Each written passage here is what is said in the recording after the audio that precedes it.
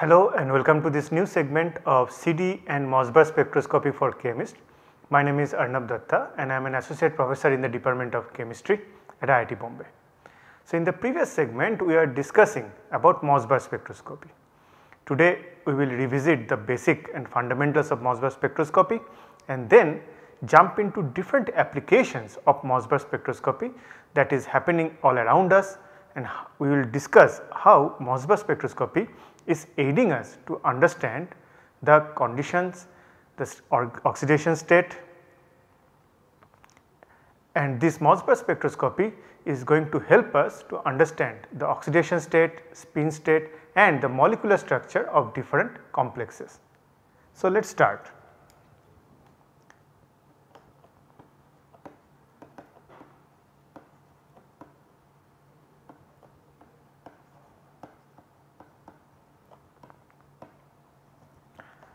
So, we know in Mössbauer spectroscopy, this is actually a spectroscopy where we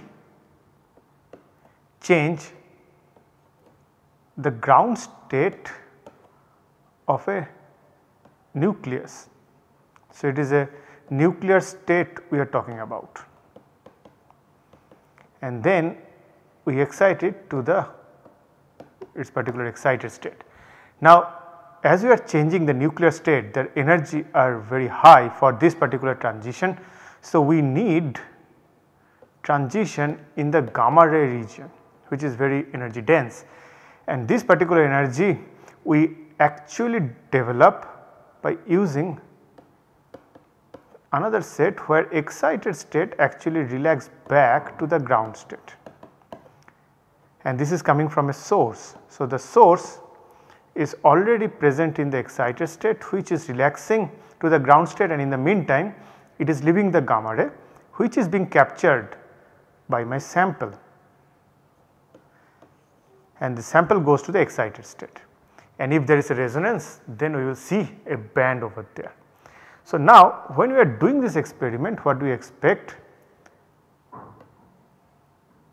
That will be the unit of percentage of transmittance, which we can also use as an absorbance unit if it is needed, and over there is a energy axis. And if I am talking about the transmittance, so first there will be all the things will be transparent because the gamma ray is not accepting at all, but when this resonating condition is stuck, I should get a line over here, and typically the line is a little bit broad one, and you get a signal like that. So, let me just redraw a little bit. So, we get a signal like that, and that says us we are absorbing that. But over here the systems of Mössbauer spectroscopy are a little bit different than the other spectroscopy that we discussed, like optical spectroscopy or NMR or EPR. Why? Because over here this gamma ray, when it is coming out, it is a huge amount of energy. So, that is why what happens, this source and the sample get some momentum shift during this. So, when the gamma ray is coming out, this is actually shifted on the back side because it is leaving the energy, whereas on the ground state of the nuclear state of the sample, when it is accepting the gamma ray, it actually also move back a little bit because of this momentum. So, that is why unless this momentum energy is concluded and properly associated with this overall energy change, it is very tough to get the resonance condition. So, that is why what happens, the actual source is actually make a static system.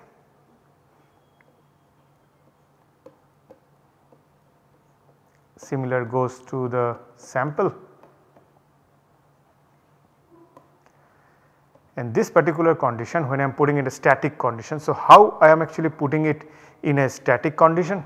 I am putting it in a form of a solid matrix or in a lattice condition, and by that I ensure the momentum based recoil is not happening. So, it is going to have a recoilless condition, and at that particular condition I can expect that there is a very better chance or a very good chance to have a resonance over there. And on that top of that, we also make this full system static for sample, whereas the source we put it on a wheel which can be movable on either direction.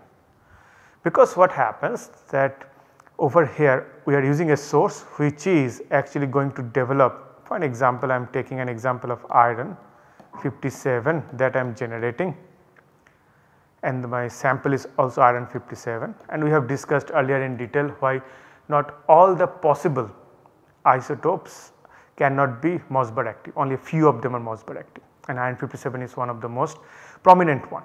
So, over here let us say my source and sample both are iron 57, but their energy of this particular ground state and excited state of the nuclear state is going to vary depending on what is there around it, and that is why we are doing Mössbauer spectroscopy, so that we can see the effect of surrounding environment on the nucleus which will be reflected in the Mössbauer spectra. Now, over here because the surrounding environment is not the same, there will be slight difference, and that is why the source and sample, even if we put them static, the resonating condition may differ because they are not actually experiencing the same environment. So, this slight difference I can cover with the help of momentum, because previously momentum was actually ensuring that I am not getting resonating condition. Now, momentum I am actually using strategically so that I can ensure that a resonating condition is being achieved. And for that we actually move this source either on the towards the sample or backwards to the sample, and using Doppler effect to the system, so that I can generate a good resonating condition. So, that is why in the actual Mössbauer spectra the unit of energy is given by velocity, and I am moving at millimeter per second speed. So, not a high speed, only slight speed to ensure that we are seeing a resonating condition, and that is how the Mössbauer spectroscopy look like. And over there it depends on like when we actually going to match, and by that particular velocity I can define the different conditions of the particular iron as an example of Mössbauer active isotope. Now, over here we want to ensure one more thing. When we are talking about this particular system to be static, and we are talking about some recoilless energy that we are talking about. So, when something is recoiling,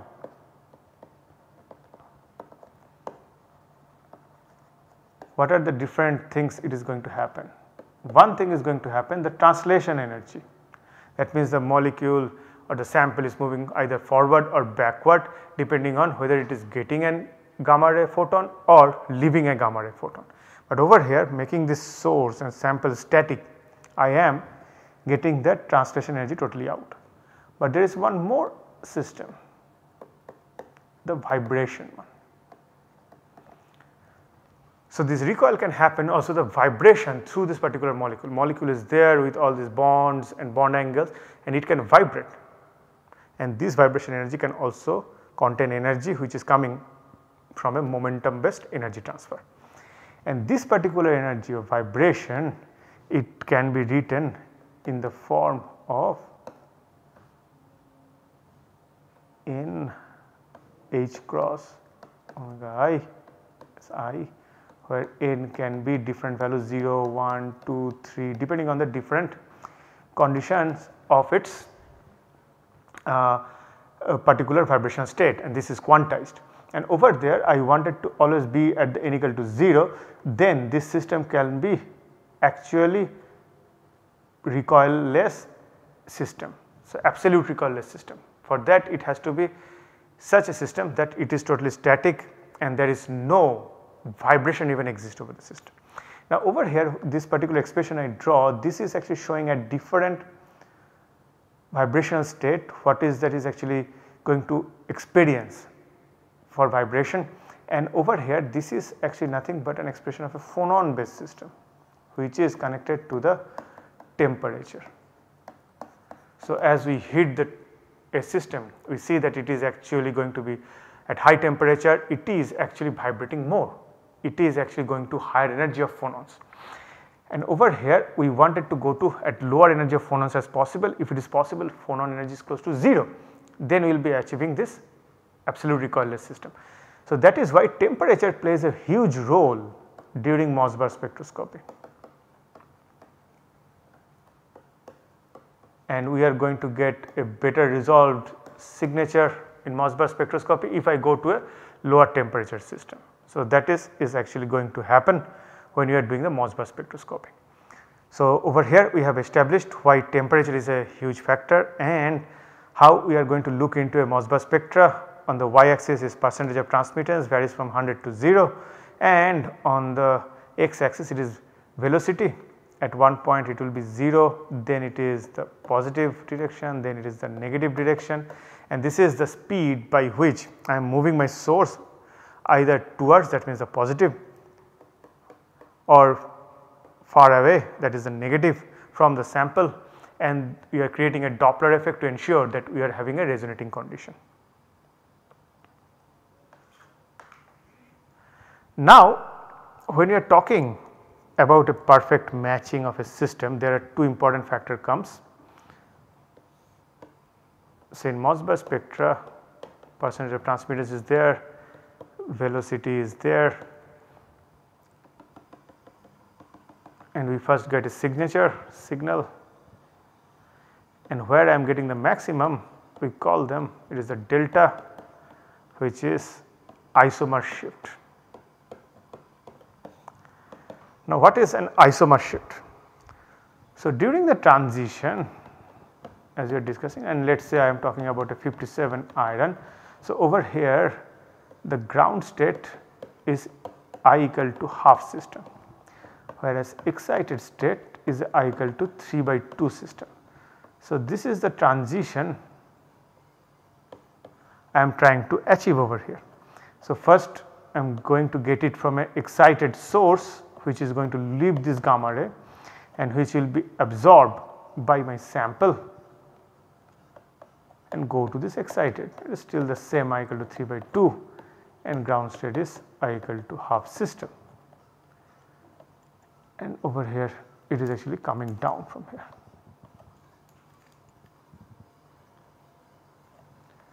So this is actually happening. Now over here when you are talking about this, the source and this is the absorber or sample is going to have subtle difference on its energy of this particular nuclei. So how nuclei energy is getting affected by the electron density, and we have discussed earlier there is a possibility, finite possibility, that the s electron density can reside in the nuclei. So it can breach the nucleus and can stay there. So that is why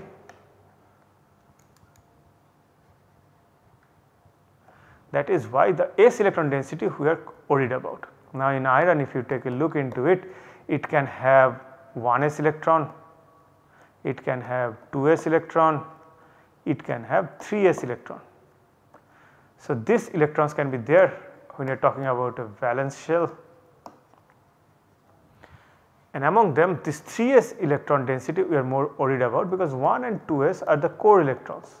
So they will be minimally affected by the other valence electrons, whereas the 3s electrons will be very much affected in the valence shell by the valence d orbitals electrons. And over there one particular factor that comes in, it is the shielding effect. So it is nothing but a competition between s and d electron in the 3 shell, that means the 3d and 3s electron, who is going to capture the attention of the nuclei. And over there 3s electron has a finite possibility that it can reside inside the nuclei, and that is going to be controlling what will be happening on the energy of this ground state and excited state of this iron over here. Now if I want to look into much closely and try to find an equation. So this isomer shift can be explained in the following: delta is equal to 4 by 5 pi z is square r square delta r by r, and then psi 0 square of the from the absorber minus psi 0 square of the source. Over here absorber and source, that means that the iron centers we are talking about, and psi 0 square means S electron density. So this psi 0 square over here means S electron density, and over here this 4 pi by 5 z, z is the atomic number of the iron we are talking about, E is the electronic charge, R is that nuclear radii, the atomic radii of the system. On the other hand, the dr by r, it is a very important aspect over here. What is delta r by r? So delta r by r, especially delta r, is the difference of the nuclei when it is in the excited state minus when it is from the ground state. And for iron system 57 iron, this value of delta r is actually negative. Why? Because the excited state radius is actually lower than the ground state radius, and when you talk about this excited state ground state, I am talking about the nuclear spin value of half for the ground state, nuclear spin value of 3/2 for the excited state. So, we are talking about the nuclear states, and over there the nuclear state at 3/2 is actually smaller, it shrinks down when you go to the excited state compared to the ground state I equal to half, and that is why this delta r value is going to be a negative one. And then we talk about this electronic difference, the S electron density difference, and as we discussed, we can see the absorber and the source is not going to have all the time the S electron density present in the system same. And why it is different? Because it depends on the S electron density, and S electron density on the other hand depend on the D electron density, and that is going to vary from compound to compound, and that is going to reflect in this particular value of psi 0 square absorber. And then I am going to take a particular source, if I subtract that I am going to get a particular delta value. So, even if I take the same system as a sample and source, only then I am going to get a 0 value, or by some other features I am going to get a similar amount of S electron density in the nuclei, I am going to achieve the same thing. So, that is what is actually happening over here, and over there we have to remember this delta R value to be negative, and what is the consequence of that? That we are going to follow right now.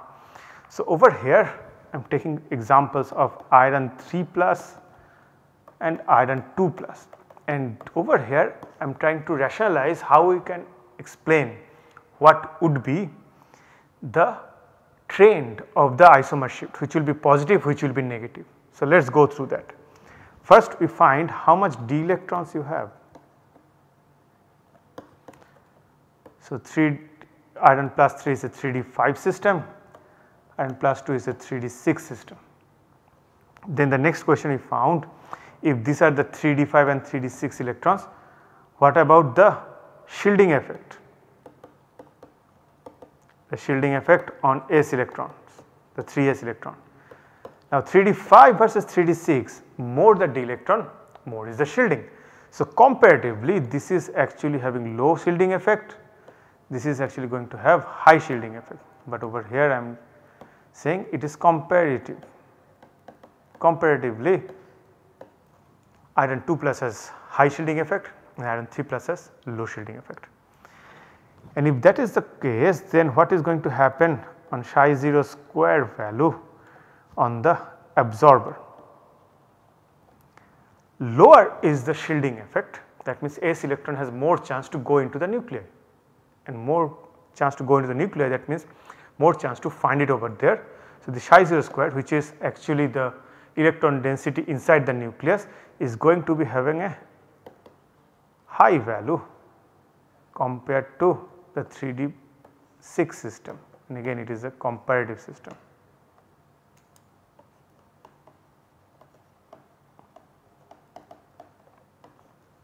Right. Now we already know this full expression we had for the delta value.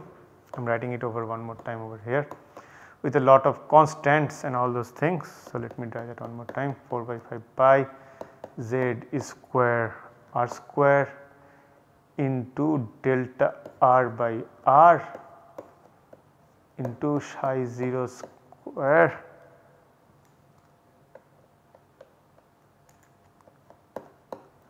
of the absorber minus psi 0 square of the sample or the source. So, that is the full expression, and over here these are all constant. Delta r by r depends on the delta r value which we found negative. Delta r is nothing again the difference of the radii of the nucleus in the excited and the ground state, and that is why what will be the delta value trend? It is a high value multiplied with a negative number. So, it will be on the negative side, whereas this one is a low value multiplied with the negative side. So, it will be on the positive side again comparatively. And over here I want to mention this negative does not mean it has to be a negative number, it is a comparatively negative. For an example, its value might be 1 unit, whereas iron 2 plus will be 2 units. So, we can say 1 unit is actually on the negative side compared to 2. So, that is what we mean by negative side. Similarly, this positive side does not mean that it has to have an absolute positive value, it can be minus 0.1, and this minus 0.1 is sitting positive compared to minus 1. So, you can say yes, it is on the positive side. We are not talking about the absolute value, but actually the trend of the system. So, over here you can see iron plus 3 will be on the negative side, iron 2 plus will be on the positive side, and this is going to happen if I talk about the iron oxidation state and taking all the other factors remaining constant. Only difference is the iron oxidation states. As we go from low to high oxidation state, the delta value, what is going to happen, you can say on the negative side for the high oxidation state. So, that means delta value is going to negative side from the positive side.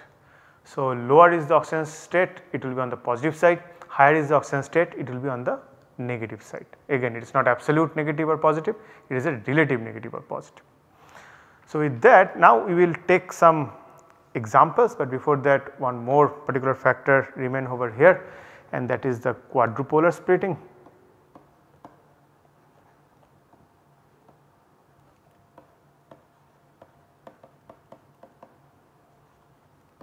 So, this quadrupolar splitting factor, what it says that typically we expected that this transmittance and this is the velocity, and again this velocity, it is written as velocity, but it is actually representing the energy axis. So, any particular spectroscopy, it has two axes, one is the absorbance or transmittance which says like how much system you have, and an energy axis which says that exactly what do you have. So, over here starting from 0 to 100 we expect that we will get a signature signal like this, but in certain times this signature actually splitted up.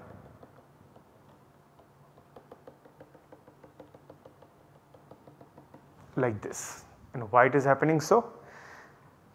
This is actually happening. So, this is where is the delta value is, the isomer shift, but this signal is splitted, and why does it split? That is because split, and why does it split? Because over here when you are talking about the excited state and ground state, we talk about ground state is half and excited state is 3 by 2. Now if there is a quadrupolar moment,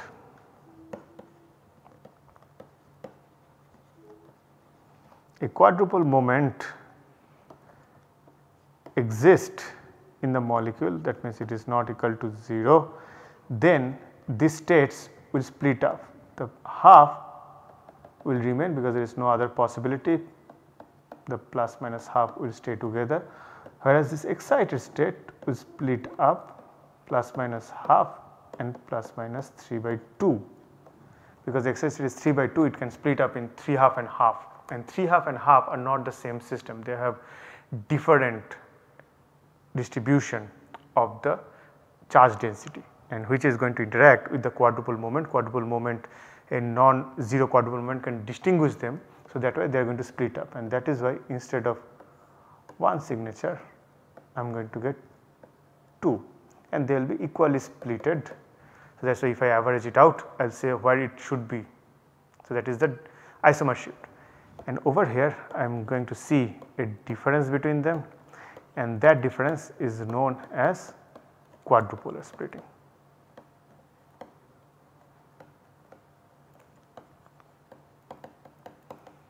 And I want to mention over here, this quadrupolar splitting depends whether your molecule have a electrical field gradient or not.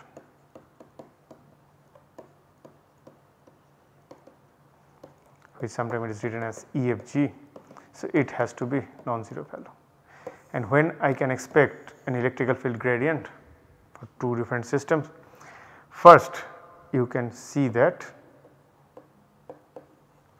during the lattice contribution. The lattice contribution is nothing but the coordination geometry.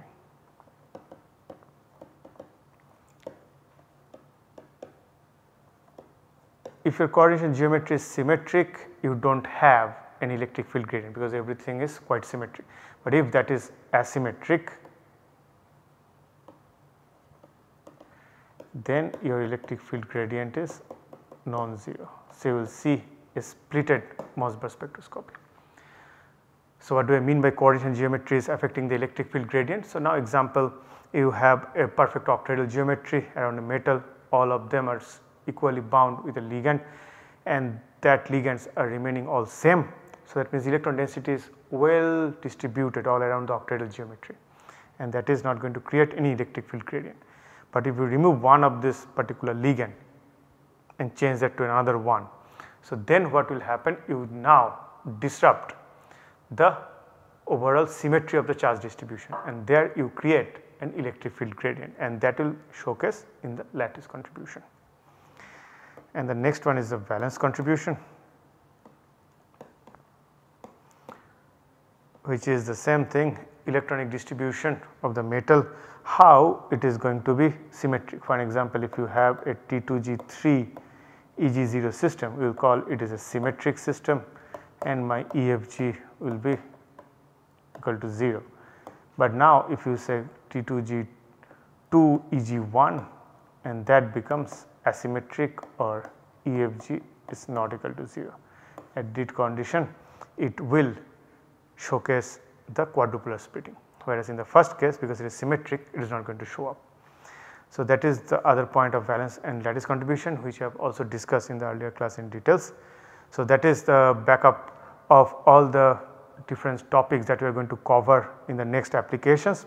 So, this is actually a setup where we revisited our thought process and the important parameters that we are going to use in the upcoming segments when we are talking about the applications of Mössbauer spectroscopy.